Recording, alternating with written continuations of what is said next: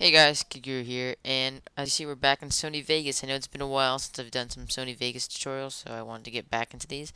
And if you haven't seen my previous videos, I've talked a lot about basics and stuff like that.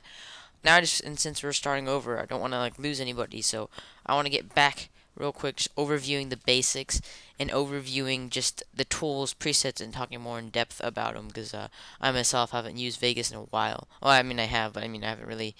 I've been working on some new things, and I'm hoping to show you guys more tutorials. So I've been practicing myself here. Okay, so first off, let's look at the actual, tools here. So you have all these stuff you can, your project stuff and all this, create new stuff, and you can actually view the properties of your current project, whatever it may be, showing you your template. And some people you can actually change this for stuff like if you're rendering HD video, so you can change it to like HDV, or you can change HDV 1280 by 720. You can mess around with that, and you can mess around with settings like here for your properties of your current video or project that you're editing. Now, getting into the tools like this, snapping. So I'm going to take, for example, I'm going to go into media generators, solid color. I'll drag black. It's easy to see, and I'll drag red. So snapping, if I was to enable snapping, sorry, this is getting annoying. Snapping, you see here it kind of just snaps into place. Now, if you want precision, type thing, you see that highlighted line where it shows right when I'm about to cross between into the clip. It really, snaps into place. It kind of lines up like according to these little grids right here. Now, if you take off snapping, you can freely move it. It's easier to move it. It doesn't snap into wherever I drop it. It kind of just sits there. While I'm snapping, it's very precise. Now that's if you really obviously want something precise. Again, you can always zoom in if you need to or anything like that. Auto ripple. There's a down arrow for this if you want to mess with that, but I just like affected. I keep it to affected tracks. Auto ripple is something that's really cool especially when you're doing cuts in the video. For example, let's drag a third color in here like blue, and I'm just gonna. Okay, so let's say I make it's like a stream of colors here. Let's say I make a cut right there, and then I make a cut right here, and I want to put this in between. But you see, I have to move this all around. Again, it gets hard to move around and all this stuff. It may get annoying. And let's say I really don't want to affect whatever's in. I want to move this clip down, but I don't want to affect these clips right here. So if I was to move this clip, down on the timeline, these would obviously, I'd have to go like this and move it around. Auto ripple, if we enable this, it moves everything behind the clip. So um, it's really really handy in many situations. I mean, I don't have enough time to explain a lot of them, but if I want to move this clip down to a certain time but not affect, keep these in sync too, keep them all in one clip, I can just simply take it here. Oh, sorry, I didn't mean to click it. I can take it and just drag them, and they all move as one. Everything behind it. You can change your settings right there, all affected tracks, all tracks, marker, regions, etc. So auto ripple, very very useful tool. So you might want to check that out. Uh, Lock envelopes to events. Now this is, I think, is dealing with audio and stuff like this. Now you get into your audio tools and your normal edit tool. You always want to make sure you're a normal edit tool unless you're doing something else like the envelope edit tool. That's more editing the points of stuff. Certain, very very precise type stuff. Selection edit tool, kind of the same thing, but you're just selecting certain media. As you see there. I like obviously just stay on the normal edit tool. Zoom edit tool. If you want to zoom in, you can click that.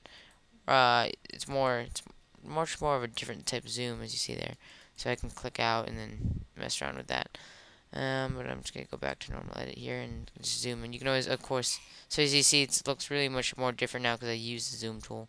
Not sure, let's see, how do you zoom out? Is it, okay, let's see here.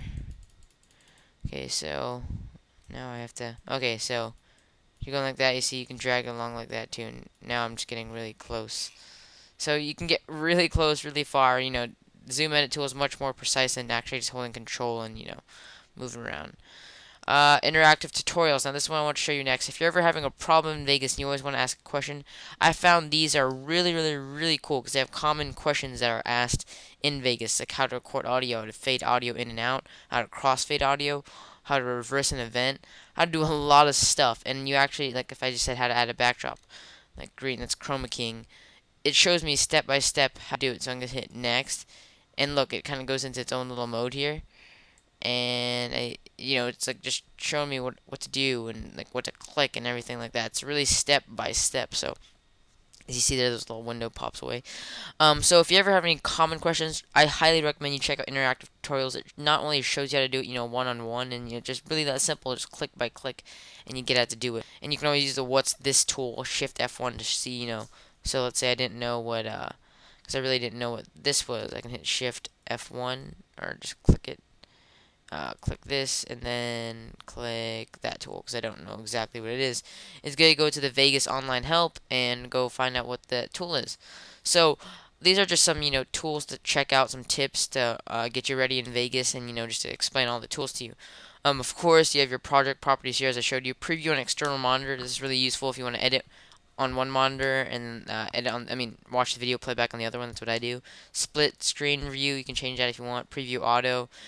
A lot of stuff there. If you want the video to be at its best, I usually leave it at preview so it plays back, just fine. You can mess with the overlays, stuff like this. Like this one, I think this outer line is like for TV. If it's out, it won't show like on TVs or something like that. I forgot the overlays, but people are always wondering how do you take a snapshot. You can actually just hit this button right here, save snapshot to file. Take whatever current snapshot of your video is on right there. As for tabs, Explorer shows everything in your media where to, where you explore around to get your stuff. Project Media shows everything that's in the project files or stuff that hasn't been dragged out yet, just stuff that's in the library. Video effects, simple enough that you know it's the effects. Transitions are transitions, and media generators are stuff like your solid colors, your gradients, your patterns, your text, stuff like that. And of course, you can always move them around to your liking, up to you.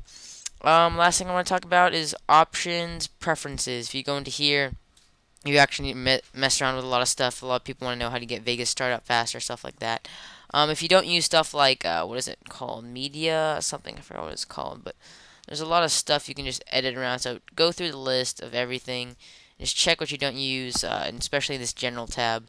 If you don't use a lot of stuff, go ahead and, disable stuff. As you see, I have a lot of stuff disabled, like joystick support, pop-up animations, and you can just remove a lot of stuff here and make your Vegas that much faster in startup and stuff like that. And you can mess around with all these other stuff. So really go around and get a feel of Vegas. As for tutorials, I'll be having a lot coming out soon. Just get the feel of Vegas by just dropping stuff in, dropping random footage in, and just trying to edit it. Trying to do new things. I'll have some tutorials that you may or may not seen before on the web, but hope you enjoy them. They're coming up soon, guys. Hope you enjoyed this little interview of all the overview, I should say, of all the tools in Vegas. Thanks for watching, guys, and I'll catch you in the next video.